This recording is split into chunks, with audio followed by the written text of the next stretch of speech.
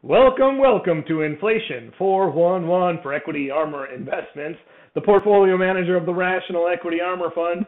I am Joe Tigay, and let's get right into it. Yes, this is Vol 411, but remember, volatility is inflation. I said that last week where we had the jobs report, which is a big miss, but wages didn't grow, so the market said, okay, rates can stay lower for longer. This week, we're seeing a reverse of that script. Inflation is showing up.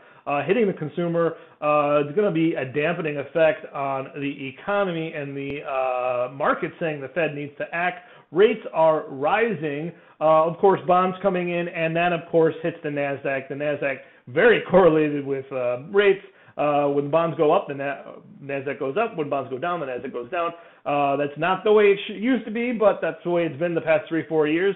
And it's been a risk-off sentiment, and we had a 50-day violation on Monday, reversal on Tuesday, only to be resisted at that 50-day moving average, and now we're well below it again today. So certainly that's a sign for me for some caution, maybe a sign to look at my portfolio, see where my risk is, and reevaluate and maybe put some on. Because remember, when we were bottoming last March, I don't think anybody with high conviction can say, I know for a fact the market bottomed now, and I don't think we really knew until about 3-4 months down the road.